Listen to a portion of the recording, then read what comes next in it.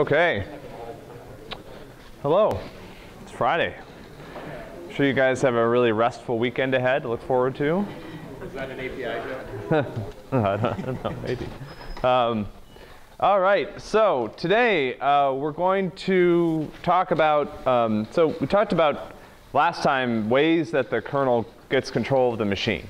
And today we're going to talk about how the kernel uses its control over the machine to divide up one of the more important resources, which is the CPU. So we got started here because we were talking about multiplexing the CPU. And we haven't quite got to the point where you understand how that happens. So today we're going to talk about that. I also think that'll connect with some of the things you guys have been thinking about for assignment 1, because I was answering some questions today during office hours that were definitely, like, will be cleared up a little bit by kind of understanding context switching and threading a little bit. So that's what we're going to do today, and then continue on Monday. Okay, so assignment 1, remember, is due Monday, 2/22. I don't know if that date is good for you guys or not, 2/22. There's something significant about that. So today we have office hours after class, and then on Monday we just have office hours in the afternoon. So I may ask to see if some of the ninjas can sort of move around their office hours next week to cover Monday morning, but this is one of the consequences of moving a deadline like this. The other thing I want to point out is the assignment 2 deadline is not moving. So essentially, the consequence is that you have 2 fewer days to do assignment 2. So anyway, please finish up assignment 1. Focus on your locks and condition variables. That's what you need to move on. Once you have those done, you know, you may only get 20 out of 50 points, but at least you can feel good about the fact that you can move on for assignment 2 and you have those working. If you don't have working locks and CVs, you're going to be sad later. But we'll help you get them in good shape. Okay, I just said that. So we're almost, the submission site for how you're going to test things is almost done. If you've been running test 161 locally, you have some idea of what we're going to do on the back end. The trusted testing is a little bit different. Hopefully, again, our goal is that when you run test 161 run locally, that point total is an approximation of what you will receive when you submit your assignment. Not quite the same, particularly for this assignment, because there's some tests that we gave you, and maybe you didn't write those tests. Or maybe you wrote those tests, and they just print success every time, or something like that. So in that case, there may be a little bit of a difference. But in general, the testing should basically work the same way. So next week, I'm away on Monday and Wednesday. So as a reminder, we'll show videos in this room. After I post today's lecture, I'll add the next 2 lectures from the 2015 playlist to the 2016 playlist, so you guys can watch them on your own time. But if you want to come here and bring popcorn or whatever, the TA will show those lectures here during class time. Okay, any questions about logistics? Yeah? In regards to condition variables in assignment 1, if we pass all the CV tests, does that mean our condition variables are pretty much sound for their usage in assignment 2? I don't know. It's a great question. I mean, let's put it this way. Passing all the tests gets you all the points, right?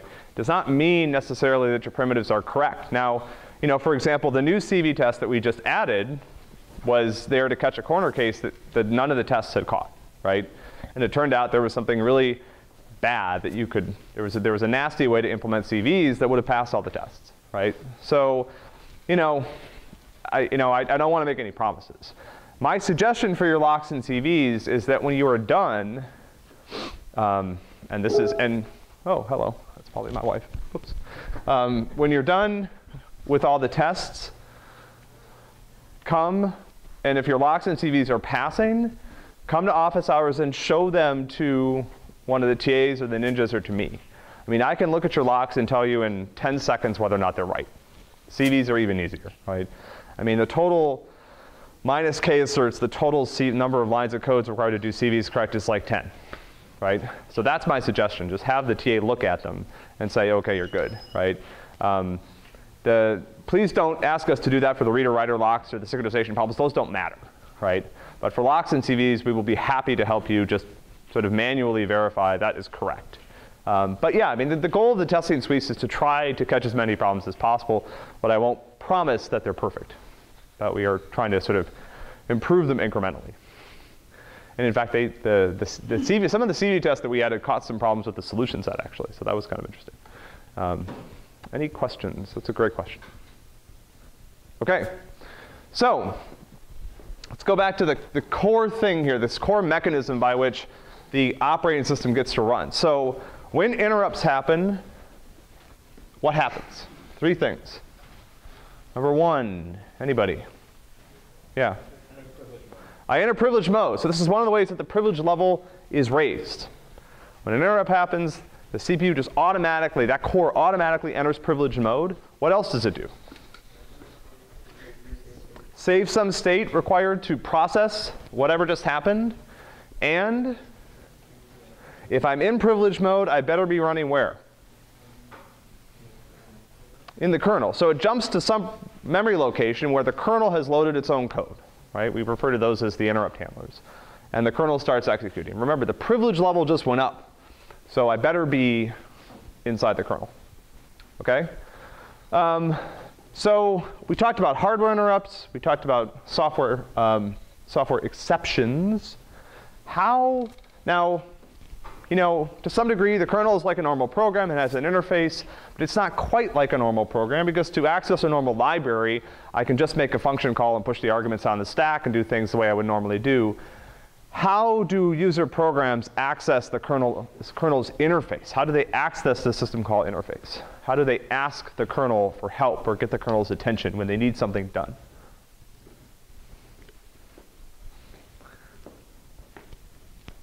I'm a user program, I'm running along happily, but at some point I need the kernel to do something for me. I don't have enough privilege to get this to happen. How do I signal to the kernel that I want its help? So the software interrupt, right? And this is the process of doing this on the MIPS architecture that you guys are using. This relies on a special hardware instruction called syscall. So Guru is preparing the screencast for the next assignment. I hope you like Guru.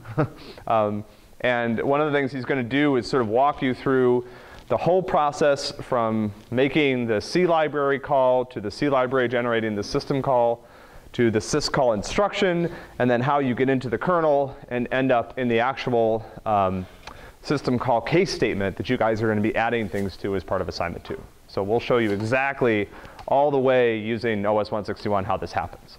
But there has to be some instruction, this is a software interrupt, that a program can use to tell the kernel, hey, I want you to run. When this happens, the process is identical to a normal hardware interrupt. The kernel starts running, and in order to communicate to the kernel what I want to happen, there's a calling convention where I need to put some things in registers or somewhere on the stack. So when the kernel starts up, it not only knows, oh, there was a system call that took place, but it knows what system call, so it knows what you want it to do, and it knows things about that system call. You know, where the read is going to go, stuff like that. But again, you guys will have a chance to do this yourselves. So the difference between interrupts and exceptions. So in the interrupt case, the program is asking the kernel to do something for it. In the case of an exception, I wasn't aware, actually. I just executed an instruction.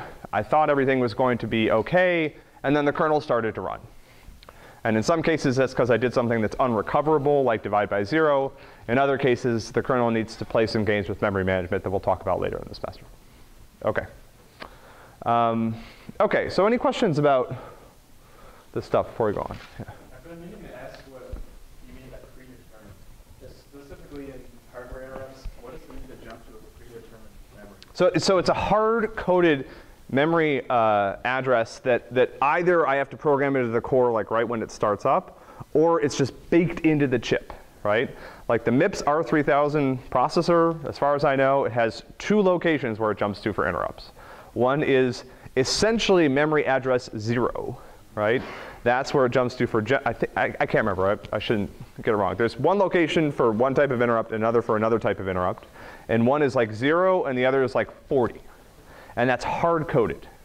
So when the kernel boots up, one of the things, and we'll show you this too for assignment 2, one of the things the kernel has to do is put its code at those locations. So for example, I know that I'm booting up on a MIPS R3000 processor. I know what that processor wants.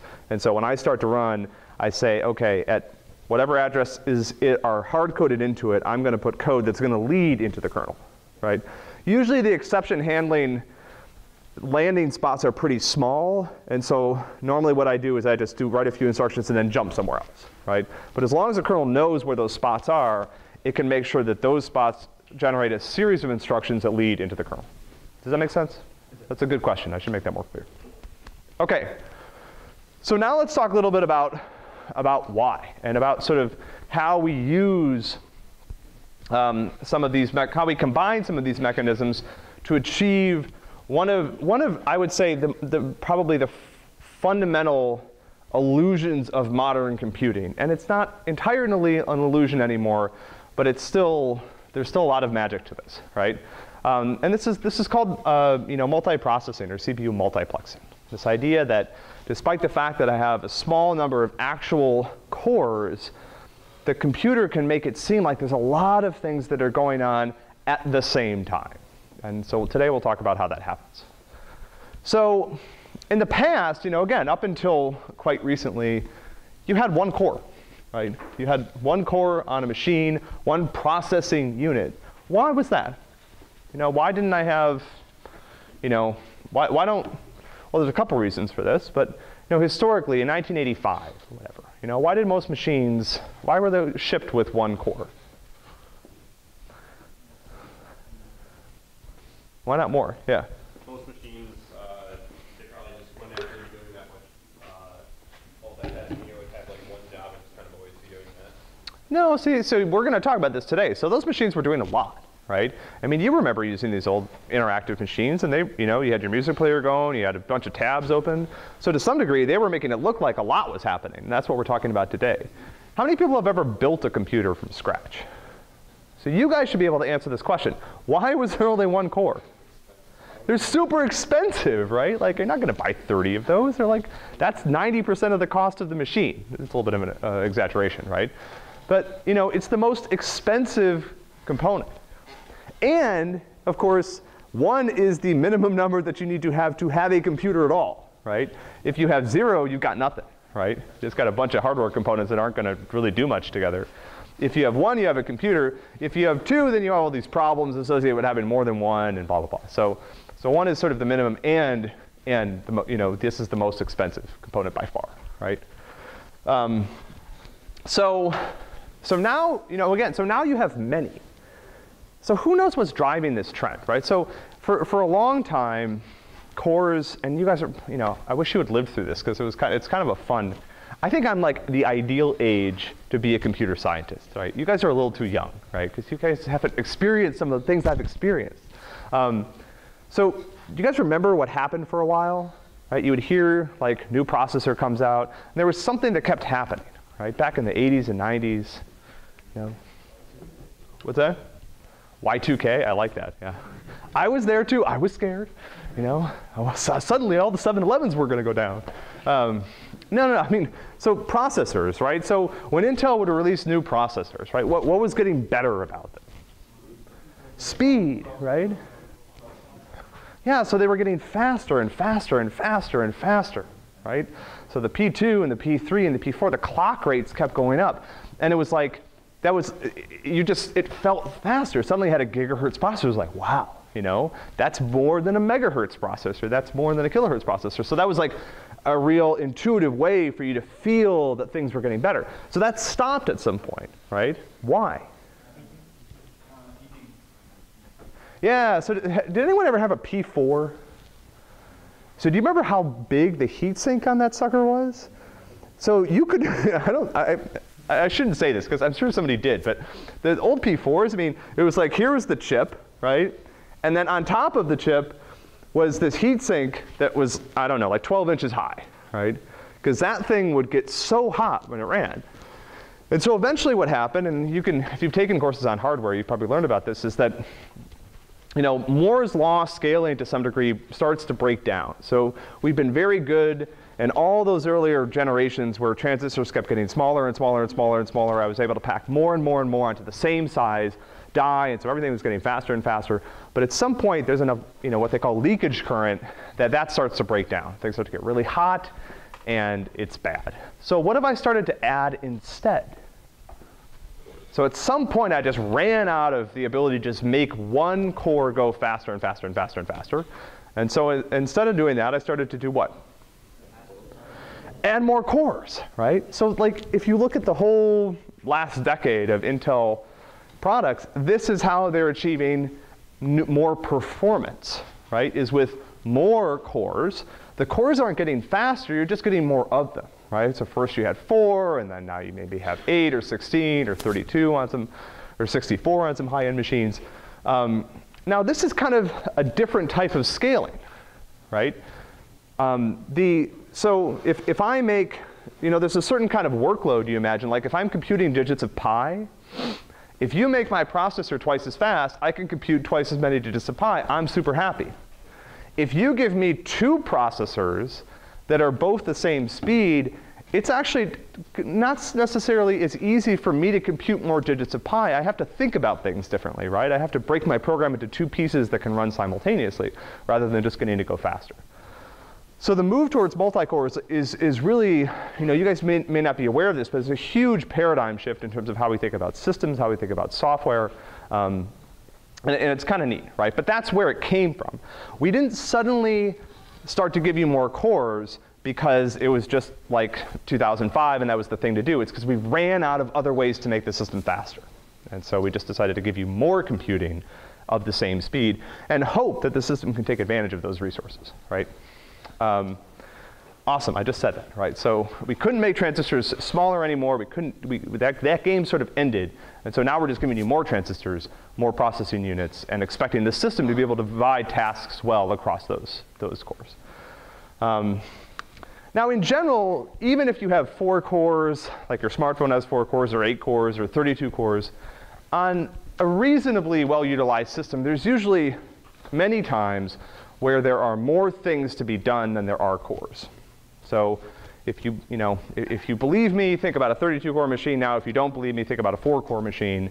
But you've got 4 tabs open, you've got a bunch of browser windows, you've got compilations going in the background, you've got background tasks that are synchronized in your Dropbox folder, you're running 3 copies of Sys161 for some reason, you're running Test161, which fires up a bunch of copies of Sys161, right? So there's times where I can get to the point where I've got more tasks to run than I have cores to run them on, right? And so, the CPU limitation historically has been number. That's one of the key limitations that the operating system is trying to address. So what the operating system is trying to do is to trick you into thinking that you have a lot more cores, a lot more independent processing units than you actually have, right? So even on these old single-core machines, you could still be doing a bunch of things at the same time, right? And that's because you're a human being and your eyesight isn't very good, right? We'll come back to that in a sec. OK, so another limitation of the CPU that operating systems are trying to address is its relationship with other parts of the machine. So compared with memory, compared with the disk, what's one word that you could use to describe the CPU in comparison to every other part of the system? Faster, not the bottleneck, right? So every other part of the system is essentially conspiring to try to slow the CPU down. Memory is super slow, right? So have you guys studied sort of like out-of-order execution and stuff like that before? Oh, too bad. That stuff's awesome. So it turns out that modern CPUs are doing all sorts of completely wild things to try to hide memory latency. So how many people thought memory was fast before? Thought memory's fast? It's not fast. It's from the CPU's perspective, it's like I could die waiting for this memory read to complete. And so what it turns out is that the CPU is actually taking that stream of instructions that you sent in and playing all these games with trying to move the instructions around so that it can hide latencies that are caused by memory. It's super cool. If you haven't looked into out-of-order execution, look into it because it's mind-blowing. It's really neat. It's the hardware guys at work, right? So faster than memory, right? So, and this is something that's addressed on the processor. So the operating system doesn't really have a role in addressing this. What happens is that hardware, the processor core itself, tries to hide these latencies. It's way faster than the disk, though, too. And this is a case where the latency is addressed entirely by the operating system. There's another part of the computer that the OS is way faster than. What is it?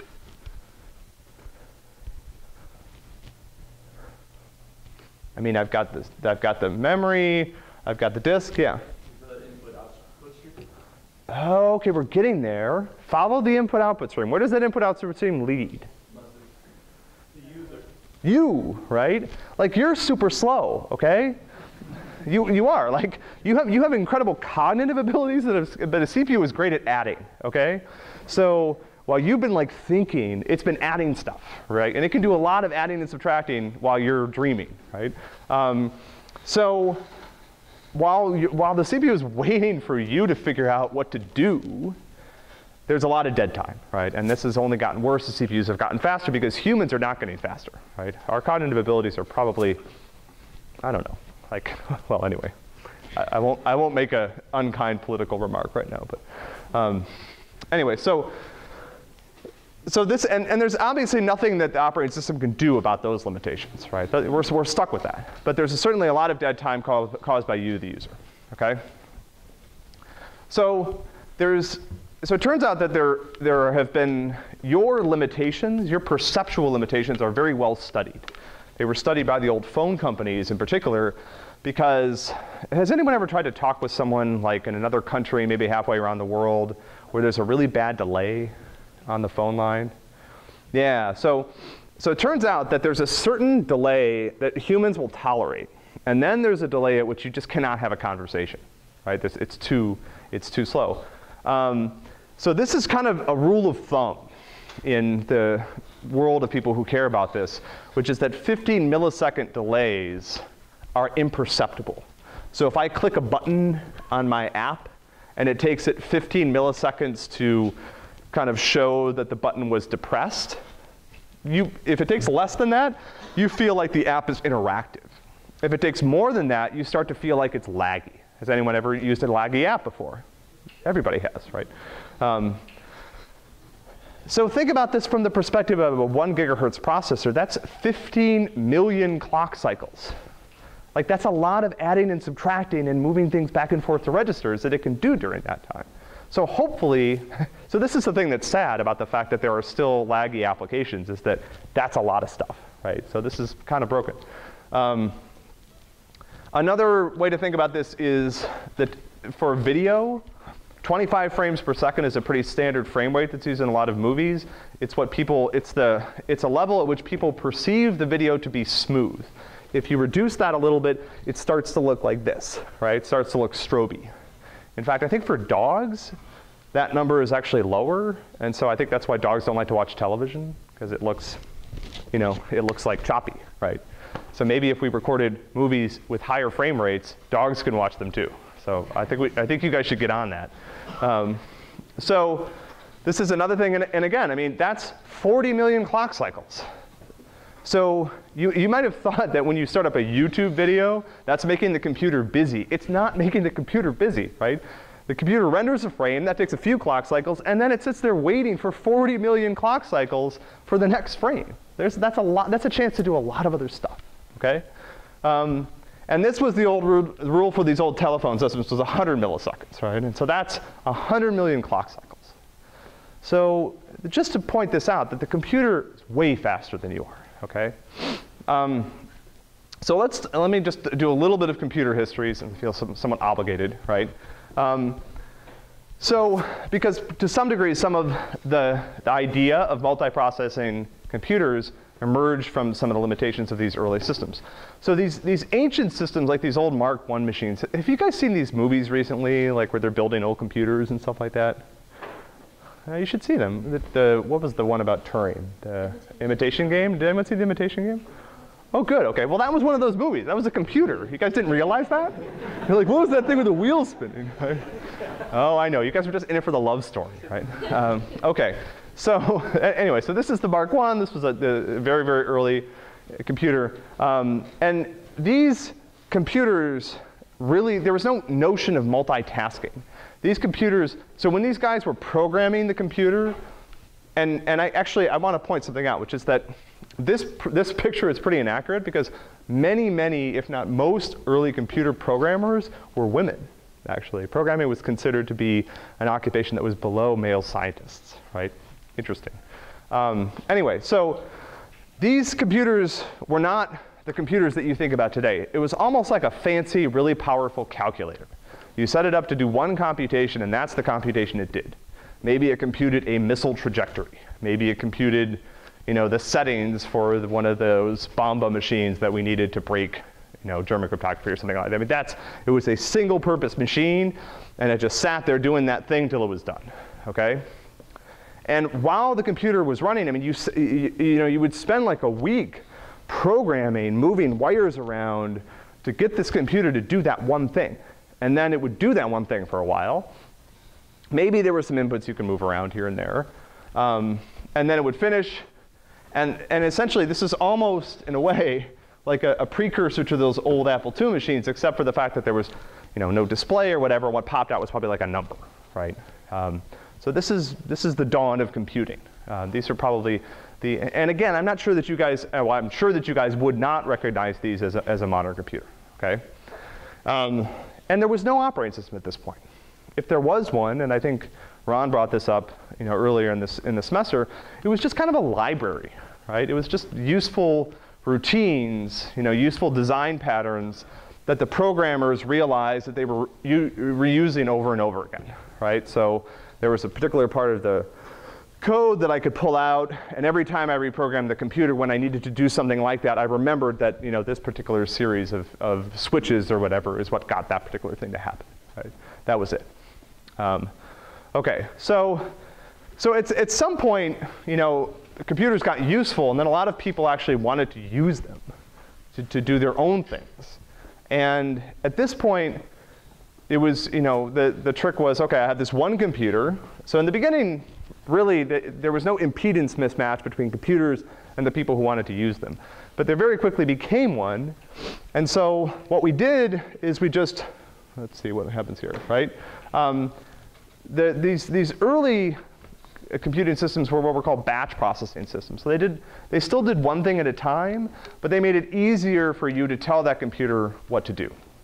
So some of my professors when I was in school, and maybe some people who are still here in the department, remember the days of these batch processing systems. And they usually associate them with a particular thing. Have you guys ever heard of this? Well, what's a way that you used to program those old batch processing systems? Punch cards, right. So you would come down to the computer, it was probably in a basement somewhere, with your stack of punch cards. And you would hand it to the person who ran the computer. And they would put it in a line with other stacks of punch cards. And maybe a couple days later, you would come back, and they would give you that stack back. And it would say there was an error on card 2. And then you would try to fix it. And then you would, and this, could you imagine how slow that is? I don't think I would have liked computer science back then. I liked to iterate, right? But you had a lot of free time in between. You could hang out, read books, whatever, But it was torturous to get things to work. But the reason that this was happening was that there was no way to run stuff in parallel, right? Your job was just being run on the machine. You'd feed the cards in, it would do something, it would produce an output, that would be put in the queue, and I'd move on to the next machine. And this is not necessarily, in certain cases, a bad way to do things. And there are still plenty of echoes of this approach in modern computing. There are definitely systems that are in use by major companies and cloud computing providers that are pretty much batch processing systems. And one of the reasons, we'll come back to this at the end of today's lecture, is that there is a cost to switching back and forth between one thing and another. If I have something that really, really needs to run fast, sometimes the best thing to do is just give it all the resources on the machine and just let it run uninterrupted and sort of just give it the machine, say you can use this entire thing until you're finished. Just don't try to make it compete for that machine with anything else. Okay. So now, but then the next thing that happened, of course, was that people got tired of standing in these lines. People actually wanted to be able to interact with the machine. They want to be able to use the machine. And machines got fast enough that this was possible too. That's important, right? You couldn't interact with those old punch card-based systems. They were too slow. But once they got fast enough that it was feasible for you to wait. So think about it. I was just telling you how fast modern computers are. There was a day where it didn't make sense for you to wait for the result from the computer because the computer was so slow. Yeah? How come all your pictures, the icons are all tilted? That's a good question, actually. Yeah. SVG for the win, right? Yeah, these are old crufty icons. I thought he was going to ask, why are they all Firefox icons, right? Which is a better question, right? Yeah, back from my days of romance with Firefox. It's over. OK, good. I don't know. It's a good question. Oh, actually, that's the SVG icon on Ubuntu. It's very sad. Anyway, I'm glad I don't have to use that program anymore. OK, so, and out of all of these struggles emerged components of the modern operating system. So we got to the point where we had a lot of people who wanted to use the same physical resources, and the computer had gotten fast enough so that was feasible, right? People could actually wait. You could actually type something into a terminal that was connected to some big machine in another room, and the machine was fast enough that rather than go away and read your books for 2 days and come back and get a result on a punch card, you would wait, right? You'd wait for the prompt to come back, and it would display something, right? So, so think about it. The first thing we did was we scheduled the humans. We put you guys in a queue, through batch scheduling. And OK, let's talk about this. Sorry. So batch scheduling, where we were running one thing at a time, I told you that this is still done today, and it's still efficient for certain types of workloads, right? But what are the problems with batch scheduling? If I give one program entire control over the entire machine and just let it work, what is likely to happen? Particularly given that the CPU is and has been and always will be way faster than other parts of the system. So I've only got one thing running. What is going to happen to the CPU? Yeah. Be underutilized. Why? Yeah, so I'm going to spend a lot of time. So you think about how your programs work, right? I mean, I do a little bit of computation, and then maybe I read something from a disk, or I read something from memory. Every time I have to do one of those slow things, like go to memory or go to disk, the CPU has nothing else to do, OK? Now, what's really interesting is if you think, I'm just going to make a modern analogy here. Go, which is Google's new programming language, tries to solve this problem even for single programs by just giving you the ability to create a lot of things that need to happen, right? And so by doing that, Go tries to make sure the entire system is busy all the time. So you express everything to Go that can happen all at once, and Go says, you know what? Anytime anything is stuck, I'll find something else that can run, right? So this is a modern attempt to achieving extremely high concurrency even in a single program. Now, of course, the problem is you have to break your program up into these little parts that can execute independently. If you just write a program that just does one thing at a time and has one stream of execution, every time it causes the processor to idle, it's just going to sit there idle, and nothing's going to happen, OK? And so one of the first reasons that operating systems came about was people realized that this was inefficient. This batch scheduling approach, where I didn't really need an operating system. It's like the old Apple II. I could just put one disk in, let it run for a while, take that disk out, put the other disk in, let it run for a while. But I wasn't making very good use of the system, which was in very high demand, OK? So now what I'm going to do is start doing something called context switching. And context switching is this idea that I want to be able to stop something that's using the processor and restart it later. And I also, when something that's using the processor stops for some other reason, let's say it's waiting for a disk, I want to be able to start something else and allow it to run and make use of that idle time, right? And this was really, to some degree, where operating systems started, was as a way to try to improve the utilization of the CPU by being able to run multiple things at one time. This is way before you had laptops and interactive systems. This was just as a way to keep servers busy, right? Even the server, I mean, again, now you do enough with your own personal machine that you need an operating system. But back then, this was just about these batch jobs, right? I've got 3 different missile trajectories that I'm trying to compute. I can do them faster in parallel because the CPU is going to be busier.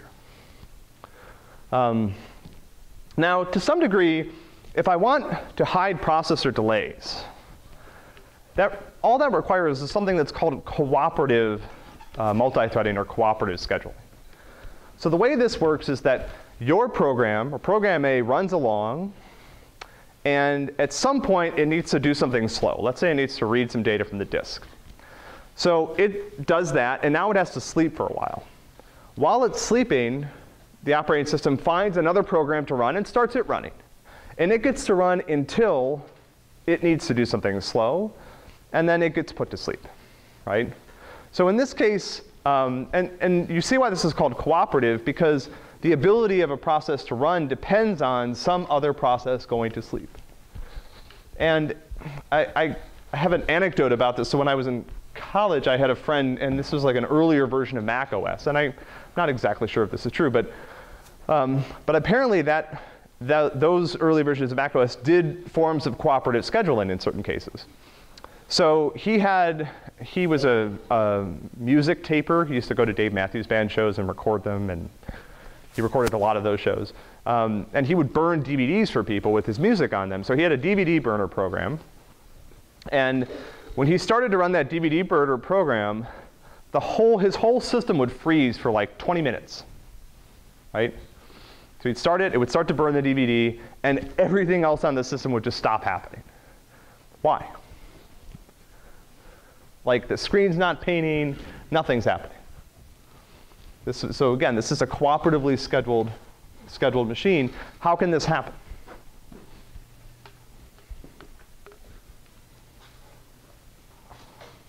Yeah? The DVD player or DVD burner program wasn't yielding? DVD burner never stopped running.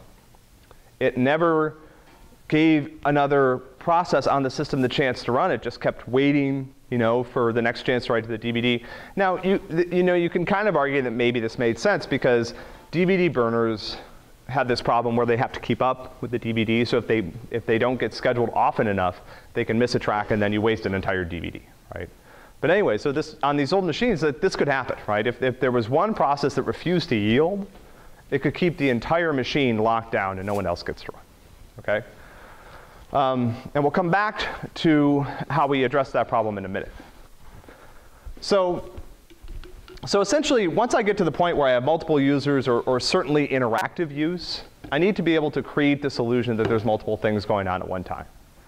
It's either one task you can imagine that I've got n people who are each doing one thing, or I have one person who's doing n things, right? This, was more common 20 years ago. The second case is normal now, right? You have your own machine, and you're doing a bunch of things at the same time. Or in a certain case, I have full multitasking systems, like everybody can be doing 10 things at once on Timberlake, and it should work, hopefully, right?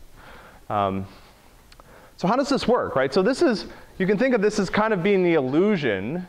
So if I say I've got a single core system, this is the illusion that it's providing me.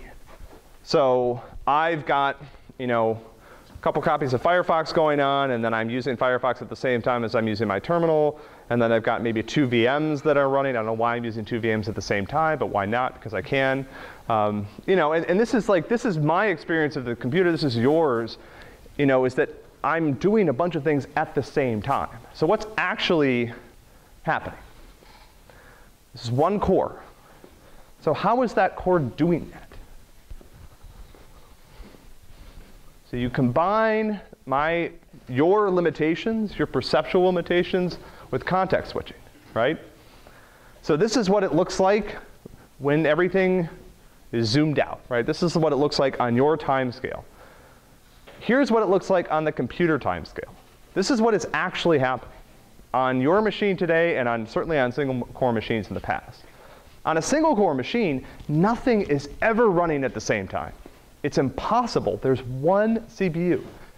If that CPU is executing instructions for Firefox, it is not executing instructions for my terminal. And so this is the reality, right? This is what I see. This is what's actually going on, which is that more rapidly than I can perceive, the operating system is stopping and starting those programs over and over and over again, to a degree where I can be typing at the terminal and it looks like the web page is loading at the same time. In reality, again, terminal gets executed a little bit, web page is drawing. So in reality, things are going back and forth really quickly. But the operating system is doing this so fast that it blurs together, and to me it looks concurrent. So we call the process of doing this context switching. Right? Kind of makes sense, right? I mean, the operating system is switching the context of the core from one thread, one process to another, over and over and over again, constantly.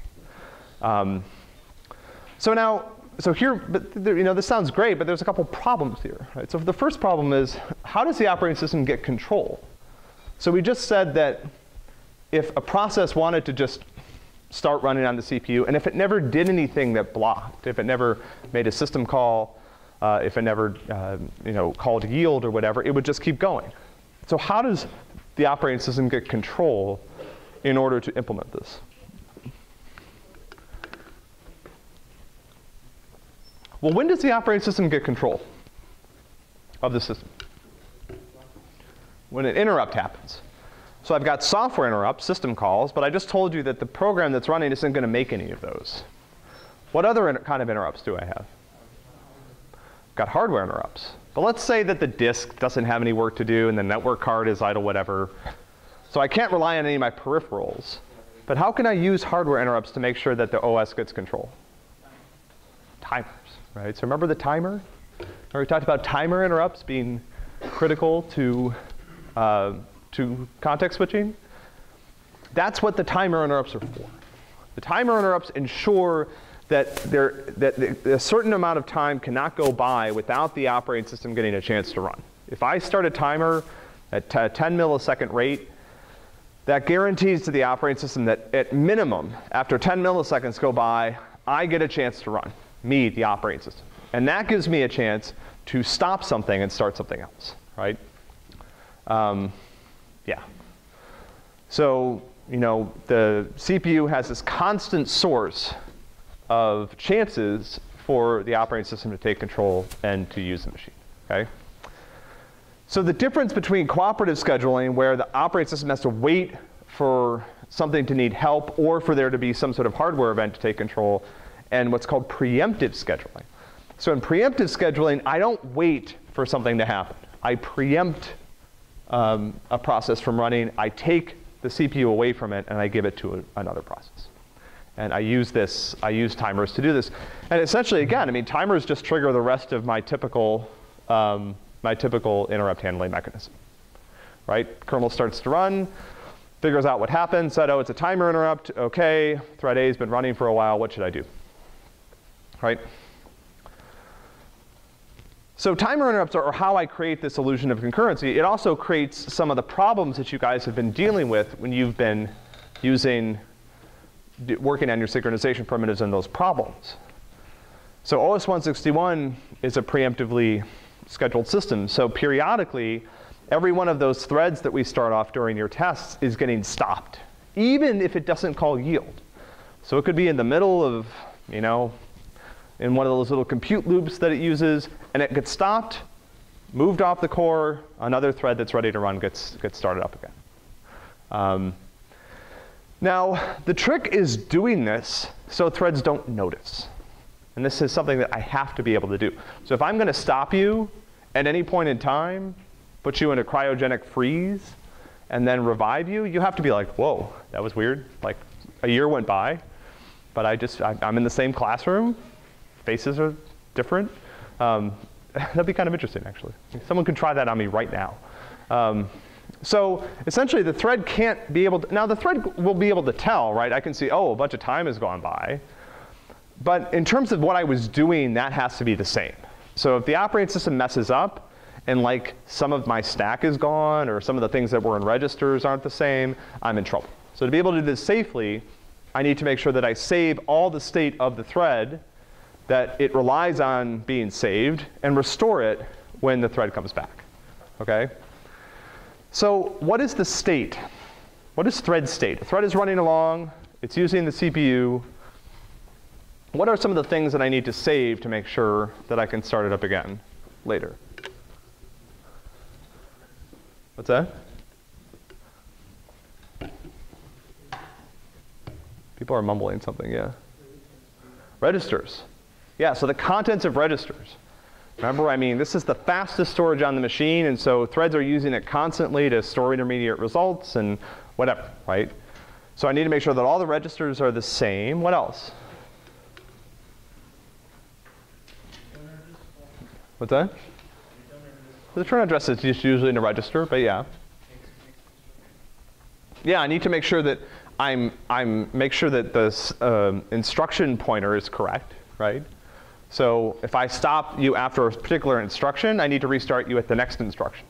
If I restart you a little bit too far before, a little bit too far after, weird things will happen, right? So I've got registers. I've got the thread stack as well. So this is something else that I need to make sure that I. Now, the stack is something that I just rely on memory protection for. So every thread has its own private stack. When the thread stops running, that stack should not be accessed by any other thread. Yeah? Isn't the stack pointer just in the register? The stack pointer is in a register. So the stack pointer is one of the things I have to save. Yeah. So the stack pointer gets saved as part of the register set, right? But the contents of the stack, does that make sense? Yeah, the memory contents of the stack, like your saved variables and stuff like that, that I need to save. OK, so let's look at this. It's one of the few times I'm going to use some OS161 code in an example. So every time, if you look at the exception handlers that lead into the context switch code, every time I enter or leave, every time I enter the kernel because of an interrupt, the first thing I do is save all of the state. Why is that? I mean, why couldn't I be like, I'm going to do some work first. I'll get around to saving the state later. Why is it so critical that this be the first thing I do when I enter the kernel, when I perform a context switch? Yeah. Who's going to change the state? Who else wants to use those registers? Me, right? I'm the kernel. I'm like, you know what? I cannot operate without those registers. So the kernel is going to totally pollute all those registers. It's going to use them for its own purposes. So the first thing it has to do is say, OK, as soon as I start a context switch, before I overwrite any of those registers that were in use by that thread, I need to save all of them. Okay? And then I can use them. Once I've saved them, they're mine. Right? I can overwrite any of their contents as long as I restore them later. Okay? So that saved state is sometimes referred to as a trap frame. It's kind of like a stack frame that you would think of for a function, but it's generated by a trap or an interrupt. So here's the actual code in the exception handler that does this. So this is at the very top of the OS161 exception handler. What is this code doing? It allocates states on my own stack to store this object. I need somewhere to put those registers I'm about to save. I'm going to put them on my stack. Then I'm going to save all the general registers. And if you look down here and you can find this code, what this code is doing is just copying those registers into that memory region that I just allocated right here on my own stack. By the time this gets into C code, there's a struct trap frame that you have access to that has all the saved registers that were there when the thread entered the kernel. And so here's an example of the trap frame, right? So as you can imagine, there's a one-to-one mapping between this trap frame and the saved state that was in the registers. Okay. All right. So let me try to get through this one last slide. So when I'm executing in the kernel, the thread switches to a different stack. Why do I need to do this? Yeah. Well, there's two reasons, right? One reason is I don't want to trust the user stack. That user stack is in user memory, and who knows what's in there, right? It could point into garbage memory, right? You know, the user could be trying to trick me. It's like, I'm going to set my stack pointer to some bad memory and then enter the kernel and see what happens, right? So I don't want that. But I also, in the case where the user thread isn't malicious, I don't want to pollute its stack. Its stack has held the saved state. That's part of the state that I'm trying to save over a context switch. So so that's something else that we do when we enter the kernel is we switch to a kernel stack. Okay? So all of this code that we're going through today is something that you guys will see for assignment 2. And you can certainly find this in your kernel. All of this is there. Okay? All right, so I'll just point you to the last little bit of this online somewhere on a video from last year. It's like 2 more slides. And then Monday and Wednesday video lectures. Good luck finishing up assignment 1. I will see you next Friday.